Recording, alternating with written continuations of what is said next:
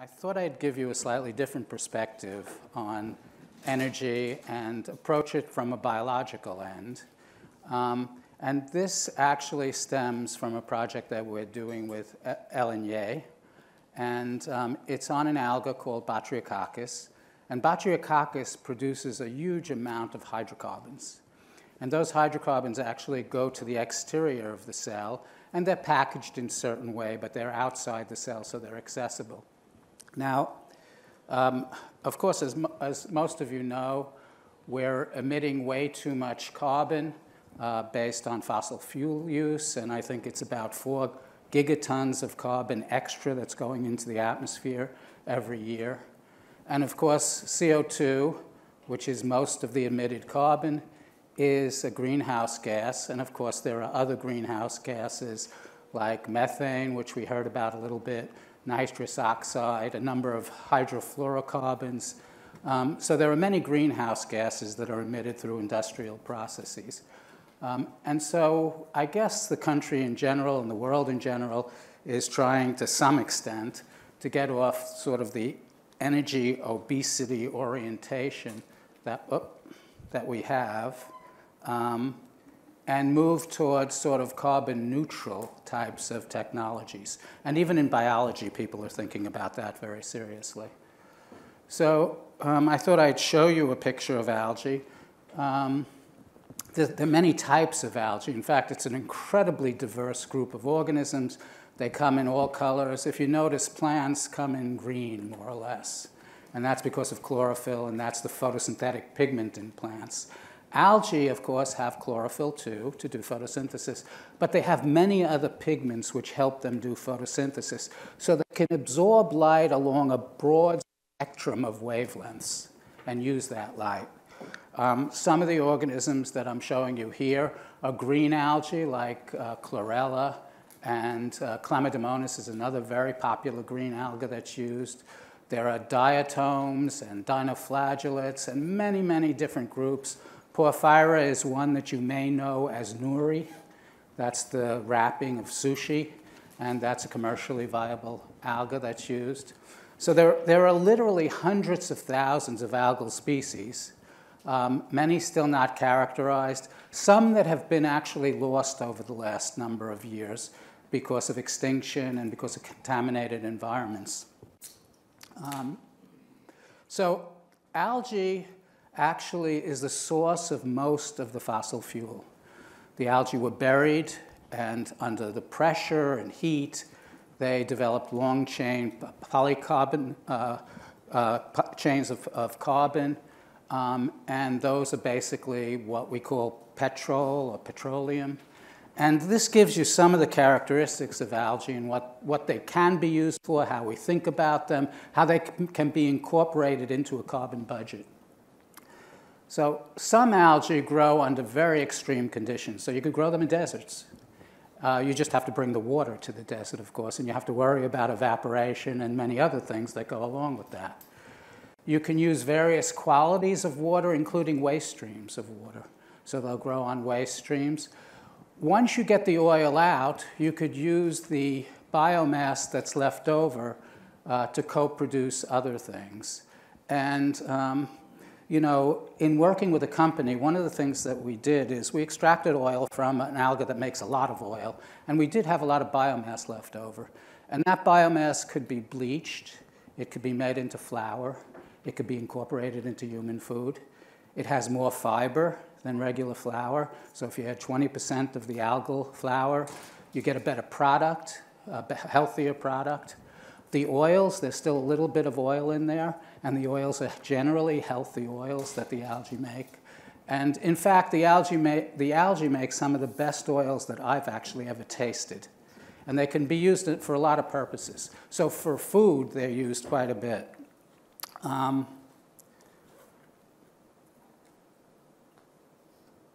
Now, to get to the point where you're not emitting much CO2, you have to develop a process whereby you actually generate the oils in the algae, you extract them in an energy-efficient way, you use them, and you recycle the CO2.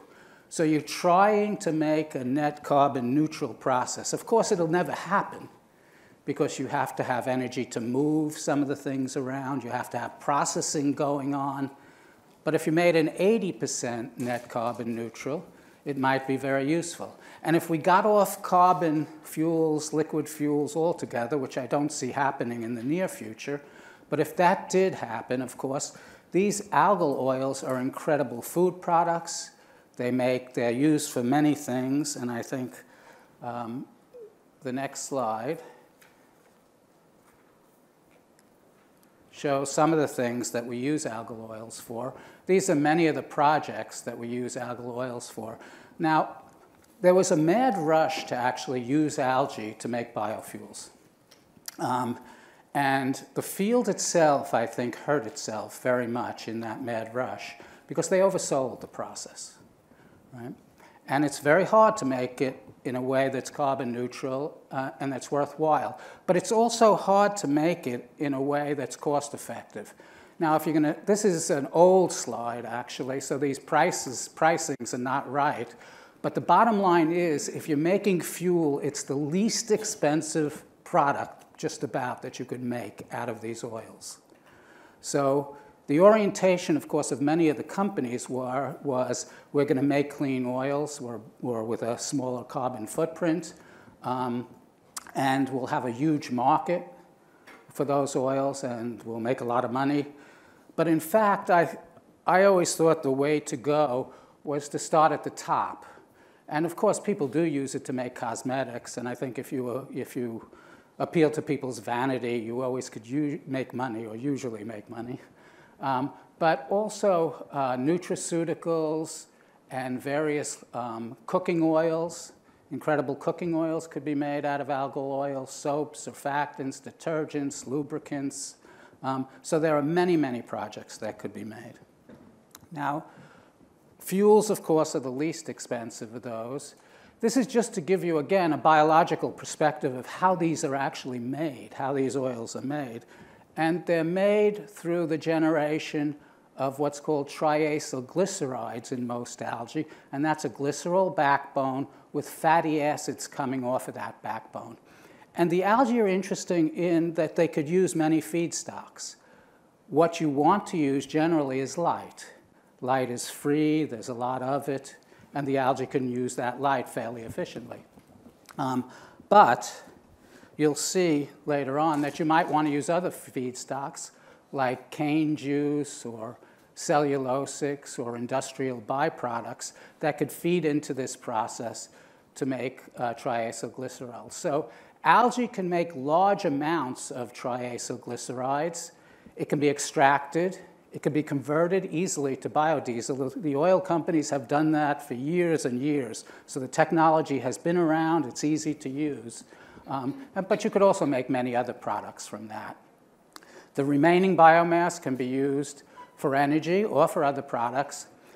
But this is probably the difficult part. You're converting lipid production from laboratory growth under optimal conditions. Because when you see reports, this is the way it's usually done.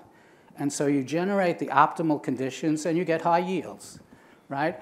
But that doesn't necessarily translate to large-scale production, which requires really the identification of the most significant challenges to tackle when you're dealing with biofuels.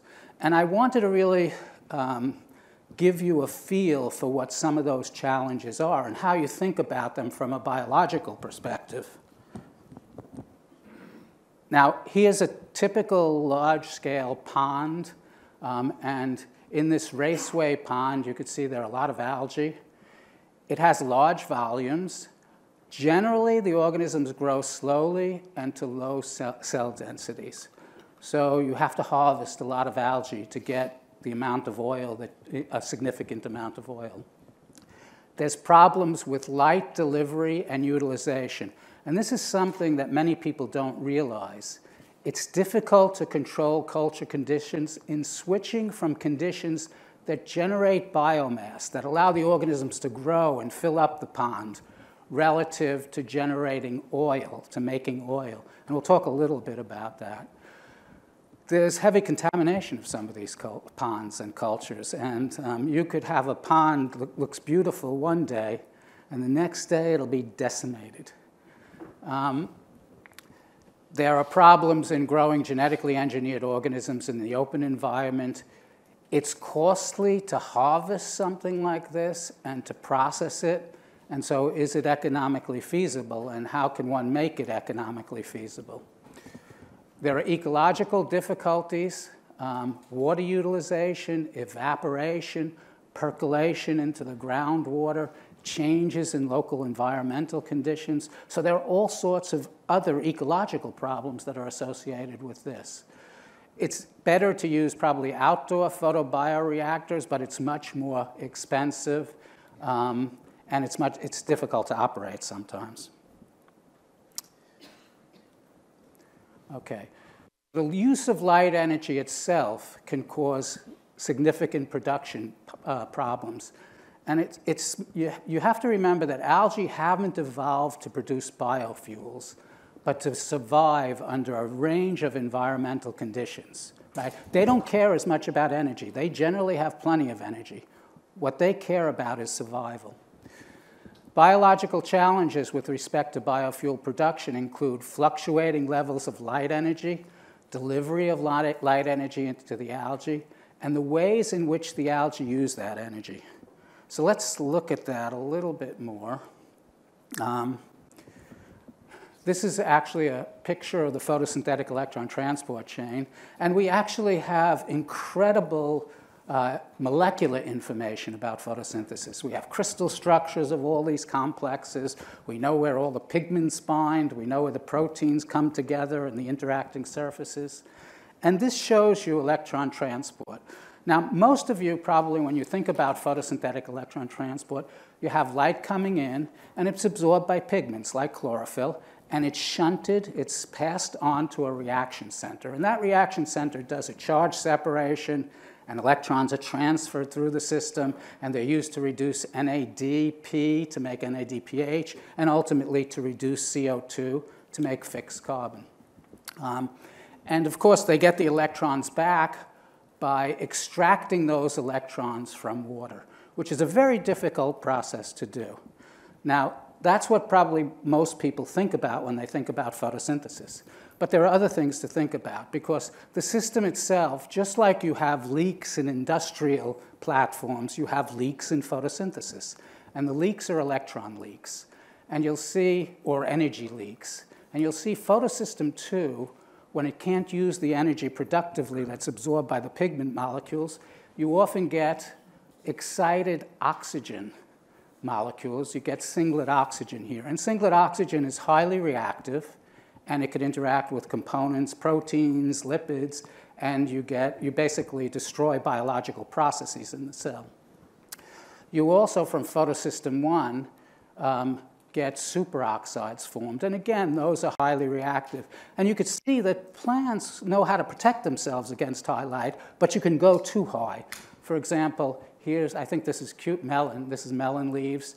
Under high light and maybe slightly starved for nutrients, they start to photobleach, and they die.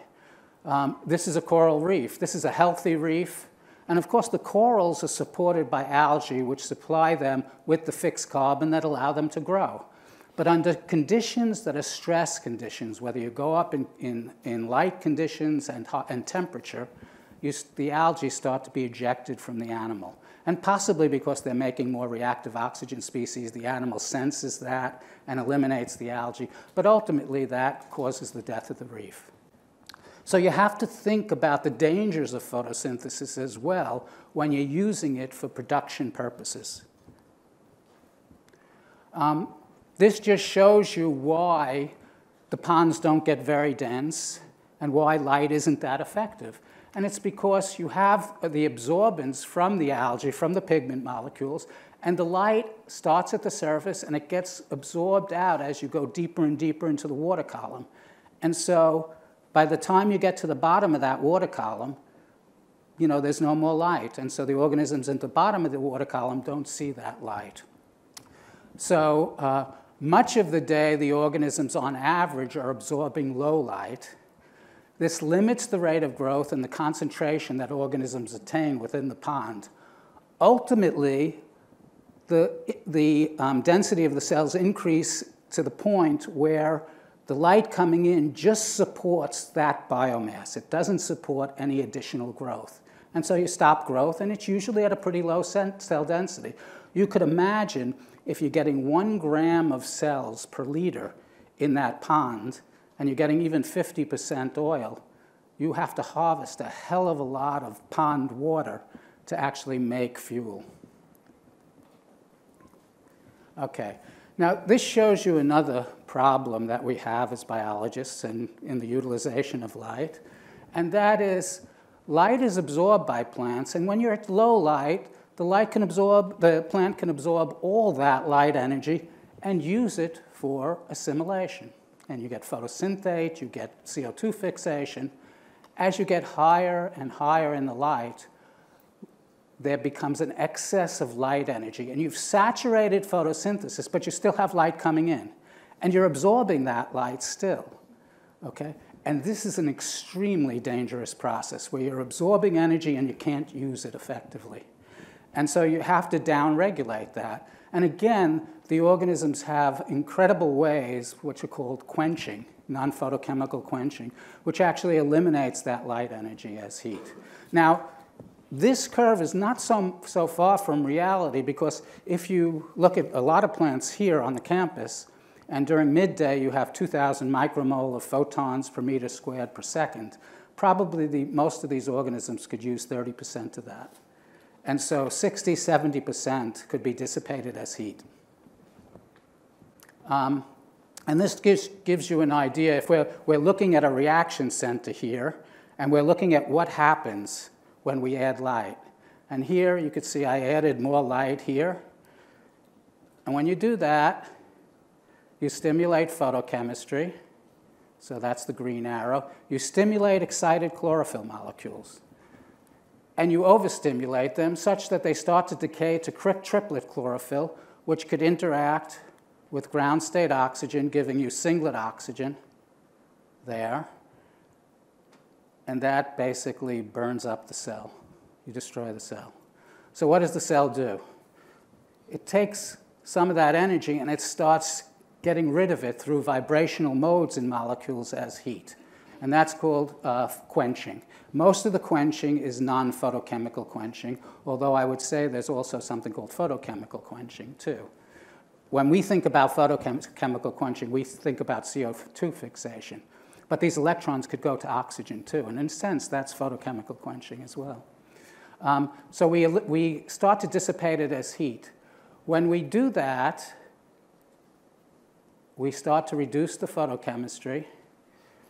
We reduce the singlet chlorophyll molecules, the triplet chlorophyll molecules, and basically we reduce the toxicity of photosynthesis. So the organisms have created many mechanisms to protect themselves against light energy. And again, as we manipulate organisms and try to use them for biofuels, we have to know about those processes. We have to know what processes are critical to keep. And if we start to eliminate things and we see other processes being eliminated that are critical, we have to backtrack and think about how to do it in the correct way. So algae dissipate light energy at the surface of a pond because of non-photochemical quenching, so much of the light doesn't reach deeper regions of the pond. But there's even more that happens, because no matter what you do in terms of quenching, you still damage the photosynthetic apparatus. And so here you have light energy coming in. This is photosystem 2, one of the reaction centers. The light, at high light, you damage the photosynthetic apparatus. And you can see this red protein, which is part of the reaction center, gets damaged. And it has to ultimately be repaired, and that costs energy as well. So here's another problem. And that other problem is that if in these outdoor ponds, when you're growing organisms, you often have invaders, people organisms that basically cheat and use what we've made to survive. And here you could see this is a ciliate, no, this is a rotifer. And it's filled itself up with a green alga called chlorella. This is a ciliate, Vorticella, and it's filled itself up also with the green algae. And it keeps that algae for a while, and it lets that algae photosynthesize, and it gets food from that algae. And then when photosynthesis begins to decline in the algae, the ciliate can eat the alga as well. Now, but algae, too, have the amazing capacity to make huge amounts of oil. And I've never quite seen anything like this. And it's interesting from a number of points of view. This is Chlamydomonas, which is a standard model organism. And it can be filled up with oil to some extent. And here you see this has been stained with a particular dye that stains oil. It's called Nile red. This is chlorella. This is another green alga. And here doesn't have so much oil in it. But when you treat it in certain ways, you could see this is the same organism, but you see this black circular middle space. That's all oil. That's all become oil. And what you can get is 85% oil in that organism. That's based on total biomass, which is pretty incredible.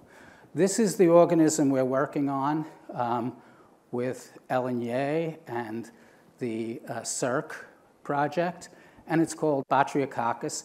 Batriococcus makes long-chain hydrocarbons, and those hydrocarbons come outside the cell, and they build up, and so you can get a huge amount of hydrocarbons from that, but you have to extract it in a certain way. It's a slower growing organism, so there are other challenges in terms of that particular organism. And if you think about it, well, we'll talk about it in a little bit again. Another organism that I like, and that's used now more by companies, is Picochlorem. And this particular strain of Picochlorem was isolated from the Gulf of Mexico. It has a doubling time of 2 to 3 hours, which is phenomenal for an alga.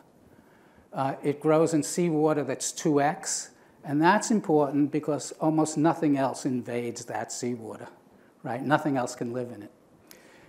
It has very high light tolerance, so you could hit it with 2,000 micromoles and it doesn't photoinhibit, and it just keeps doing photosynthesis fine.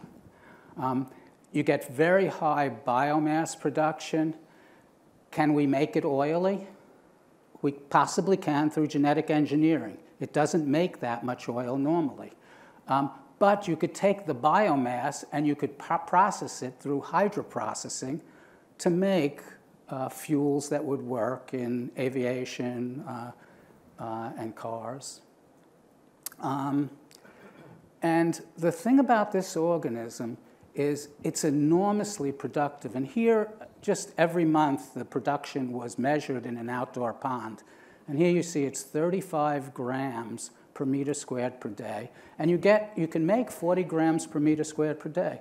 If you think about cost, photoautotrophic production of algal biofuels still has additional obstacles, and especially the cost. You know, growing in an outdoor pond, the cost is phenomenal. There are biological, use of light energy, ecological, and economic issues that need to be met to make photoautotrophic production a reality. But actually, I think we're at the stage where we can get it to work. We know enough about it, and I think it still needs a little more fiddling around, a little more thinking, a little more integration of biologists with engineers to really get this to work well.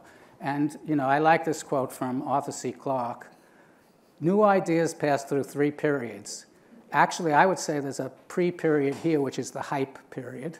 And usually that drops off very quickly. But it can't be done. It probably can be done, but it's not worth doing. I knew it was a good idea all the time. And I think I'll stop there, and I'm glad to take any questions. Thank you.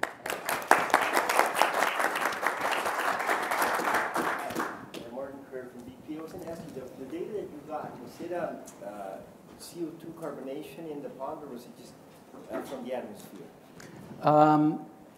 The data in terms of the biomass production, Yeah.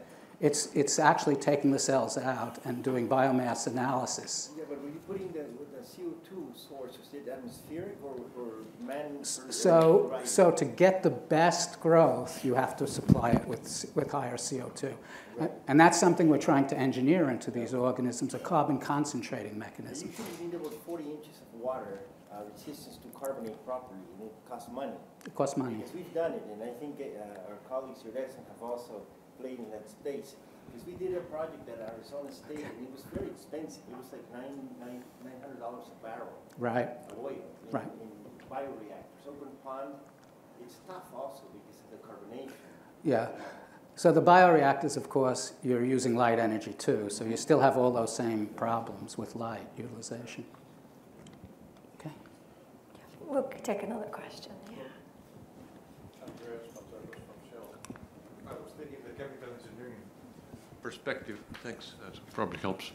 I was thinking the chemical engineering perspective of these bioreactors, photobioreactors, and it seems like some part of the reactor does not get enough light, and some part gets too much light, and you have to compensate for it. So I wonder some kind of a natural mixing or replenishment from the bottom to the top with not too much energy, of course, because you're trying to preserve energy, but at least share the light. So you have to mix it, yeah. Because you actually have to mix the gases too to keep it working, right? Okay. CO2 and O2. So you have to keep mixing. But quenching occurs on the order of less than seconds. So you can get quenching very fast. What people are trying to do to actually increase productivity is very interesting, and it has worked. That is, you have a quenching process. So at high light, you start to quench, dissipate almost all the energy as heat. But then the light gets low, and you want to absorb it and use it. But you have a relaxation of that quenching. That takes time. So people have sped up that relaxation, so now it could use light more effectively, and you get a 5% boost, which in a sense is a lot.